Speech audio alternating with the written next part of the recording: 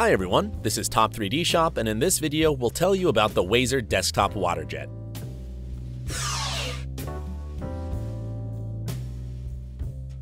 Starting as University of Pennsylvania student research projects, the Wazer Waterjet cutter was launched after a Kickstarter fundraising campaign. Today it's the smallest and most compact waterjet machine in the world. How do these machines work? A mixture of water and abrasive fed under high pressure cuts metals and alloys, ceramics, stone, glass, plastic, and other materials. At its core, Wazer is a conventional CNC machine. Before sharing our experience with this device, we suggest understanding which CNC machines can be used for cutting, as well as what advantages and disadvantages they carry. All machine tools with numerical control can be divided into several main categories. The most common are milling machines. Their main advantage is the ability to process three-dimensional models, but they can run into issues with edge finishing or 3D reliefs. You can cut along the contour with a milling machine though, but this will most likely take a lot of time. Another side effect is the formation of burrs. This should be taken into account when working with metal and wood. Cutting such materials is much easier on laser machines, but even despite the equipment's cost and dimensions, you're likely to run into burnt edges when the metal on the edge changes its structure and loses hardness. Also, a hard burr is formed in laser cutting, requiring additional processing. So if you take a CPM3V heat-treated steel billet and cut it on a laser machine, the edge will be damaged. Plasma cutting has its own nuances. Such machines can burn sharp corners and cannot handle high detail.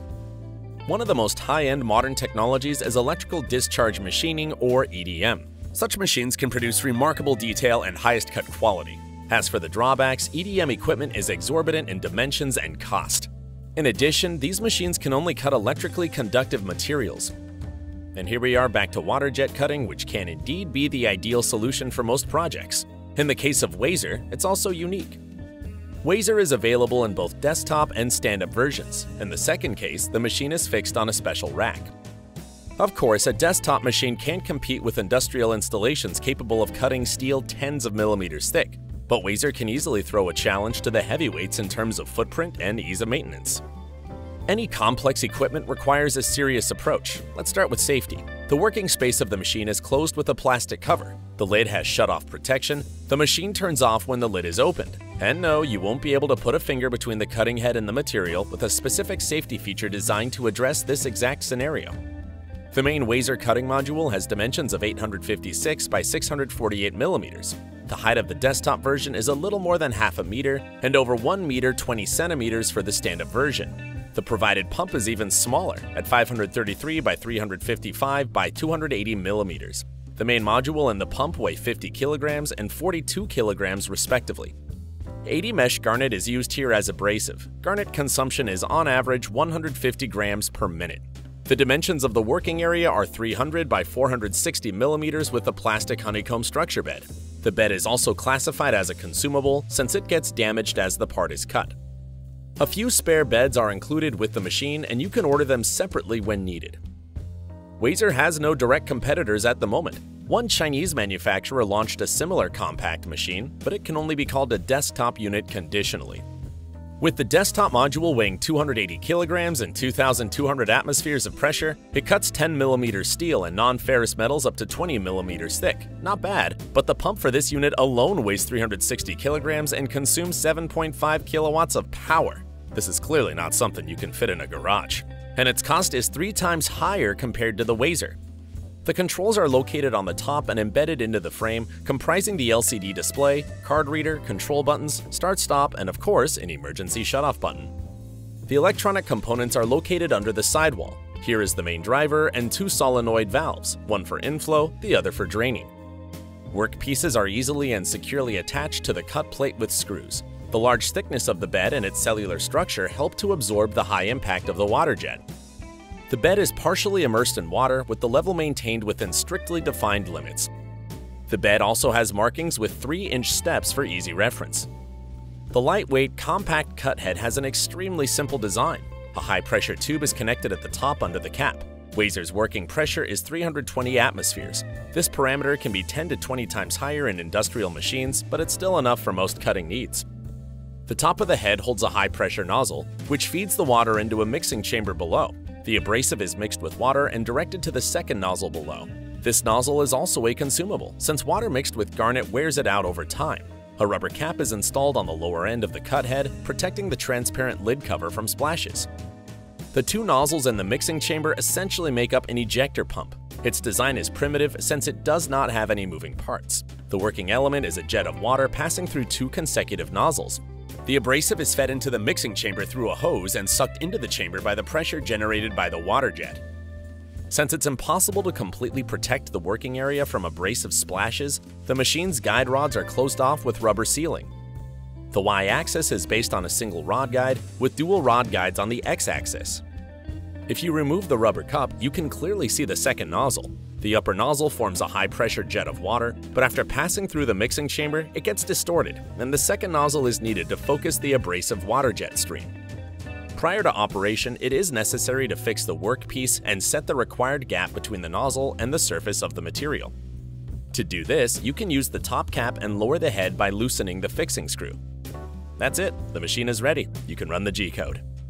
The cost of specialized software for CNC machines can reach hundreds and even thousands of dollars, while Wazer's proprietary WAM software is cloud-based and free. All you need is a computer with internet access. This software is necessary to create a control file, which is a G-code, like on many other water jets. The WAM interface includes exclusively the most essential features with a detailed online help section with illustrations for fast troubleshooting. First, we will load a prepared file in DXF or SVG format, then locate the cut outline in a convenient area and set the type of material. WAM includes a large list of presets covering various materials with thicknesses in inches and millimeters. The machine can include an offset margin for post-processing or set to cut exactly along the line. Making the cut closed or leaving gaps is up to you. For particularly thin, soft, and delicate materials, gaps are strongly recommended, as the part may be exposed to the abrasive water jet when it separates from the workpiece. The software allows you to set the length and number of gaps, as well as automatically arrange them. They are highlighted with yellow dashes. You can also enable or disable the leads. They are indicated with blue triangles. Pierce points have a larger diameter than the width of the cut and give a notch on the edge, but make cutting more sustainable with better control of the process. When the leads are turned off, the piercing occurs smoothly and the contour is more even. The gaps together with the entry points can be set manually and also hidden by placing them in the corners. But cutting off the gaps will be less convenient, so in our test cuts, we ignored the manual settings and left everything as it was. Last parameter to set is the quality of the cut, rough, medium, or high. The higher the quality, the less taper and the smoother the edge. The difference between the options relates more to water consumption and cutting time. The software immediately calculates the operating time and garnet consumption. In terms of material consumption, apart from the generic 80 mesh garnet, the machine is compatible with Wazer brand abrasives available in different package sizes. Let's take a closer look at the machine's operation layout, overall design, applications, and individual components. Let's start with the water circuit. The pump unit is connected to a water supply system with a stable pressure of at least 2 atmospheres. The pump creates a working pressure of 320 bar or 314 atmospheres. The high pressure line is connected to the solenoid valve at the rear of the body with a reinforced rigid hose. A thinner hose delivers high pressure to the nozzle of the cutting head. Water consumption is low, with pressure being the decisive factor. The tub under the bed must be filled with water during operation. This can be done either manually or through the nozzle of the cutting head with disconnected abrasive supply. Note that the first option is much faster. The water level is regulated automatically by sensors. Water is gravity forced into the drain pipe. The drain is made through an electromagnetic pinch valve that squeezes the silicone hose with a metal clip. It also provides for manual control. You can drain excess water by pressing the button below. Water is constantly circulated in the tub by 2 pumps and a system of ejector nozzles. Pumps also run the water through filters and feed it into the ejectors. These are passive pumps, which capture abrasive particles and redirect them to dedicated containers for waste garnet. Now let's dig into the abrasive supply system. It should be noted that 80 mesh garnet is not intended for recycling. The presence of dust and small particles in the garnet is unacceptable because they settle inside the nozzles and disrupt the operation of the entire system. Garnet is sipped through 2 metal grids into a plastic hopper with 2 vibration motors at the bottom.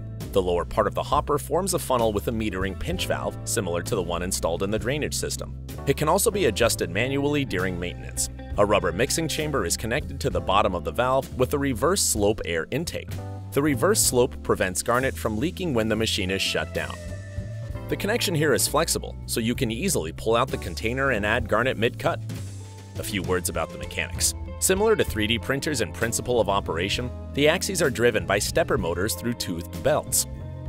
The honeycomb-shaped bed is fixed through two intermediate plates. These plates can be disassembled, allowing you to turn the bed over and use it until it starts falling apart. The fixing Allen key bolts are submerged in water and small holes are drilled through to prevent the caps from clogging with abrasive. Good attention to detail in the overall slick design. The bed supports are spring-loaded. By tightening the screws, we adjust the level of the surface to approximately the same height of the head movement pattern. What is especially noteworthy, Wazer easily copes with such difficult-to-cut materials as glass, rubber, and silicone. You're probably familiar with stained glass. It is very difficult to manually cut glass into tiles of the desired shape. This is a very time-consuming process, so the prices for quality stained glass windows are usually exuberant. Wazer does this job in minutes, and it's just one of the many ways you can save time and money. Before starting operation, it's important to make sure that the part fits on the workpiece. This can be done with a dry run. The head passes through the entire trajectory without water injection. If everything is in order, you can run the program and initiate the cutting session. In terms of noise level, Wazer can be compared with a car compressor or an electric meat grinder. Even a screw gun makes more noise. The Waterjet can be heard at the piercing point. 3mm glass is penetrated in 2.5 seconds, ebonite with a thickness of 6mm in 5 seconds, and 2mm 5560 HRC steel in 15 to 20 seconds. The machine can be paused for cleaning and some basic maintenance procedures. After that, cutting resumes from where it stopped. At first, it is inconvenient to position the cutting head when the workpiece is located in the middle of the bed, since the rubber cap obscures the nozzle and you can't see where it is exactly. You can cut out the starting coordinates in the corner of the cellular bed and position the workpiece based on these marks. Alternatively, for positioning, we recommend using a thin plastic circle with a central hole corresponding to the diameter of the rubber cap. Be prepared for the fact that a large amount of fog is emitted during operation, blurring the view inside the protective cover. We tried to cut different materials, making this a huge experiment with cutting modes and speeds. By the way, the travel speed can be set in real time by pressing the up or down buttons on the control panel, just like in 3D printers. Naturally, the cut head movement speed does not change instantly. After all, there are always several lines of G-code in the RAM, and the changes take effect on the next line after the adjustments, which is normal for a CNC machine. When the speed is too high, the machine won't have time to cut through the material completely, creating an intense jet of water to the side. The material is still cut, but not all the way through, and won't separate from the workpiece. Incorrect cutting settings for materials that are not included in the list of presets also lead to a similar result. In this case, finding the right settings is a process of trial and error. Another question is whether the abrasive can still be reused, so we gathered the dried waste garnet and loaded it into the hopper. We took some photos to show how different the new abrasive is from the original. Fresh garnet granules are consistent in size and clean, while in the recycled material is a finer fraction with dust. The machine started in normal mode, but after 3 to 4 minutes, several splashes erupted from under the head and the working area was filled with fog. The abrasive supply stopped. We had to pause the machine, clean the garnet supply hose and fittings. The cleaning took only 2 to 3 minutes, but working with recycled garnet has another unpleasant side effect. When restarted, the head moves back along the path to avoid the forming of gaps. But no matter how hard you try, it's simply impossible to instantly stop the machine after the head clogged up and stopped cutting. In our case, the software rollback was not enough to compensate for the head movement after shutdown.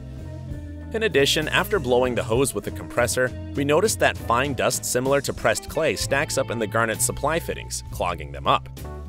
There are other disadvantages to using recycled abrasives. This results in larger piercing points and tapering with the cut line on the surface becoming wider, and sometimes unpredictable undercutting of the material. Our verdict is that saving on abrasives is not worth the effort. The Wazer desktop Waterjet cutter is a truly versatile tool. It can become a valuable asset for professionals in design and jewelry, inventors and makers, and find an application in repair shops. Wazer cuts even the most durable materials with high detail and precision, which is virtually impossible with manual processing. This is Top 3D Shop with the Wazer Desktop Waterjet review. Subscribe to our channel, leave your comments below, and hit the like button if you've enjoyed the video. See you soon!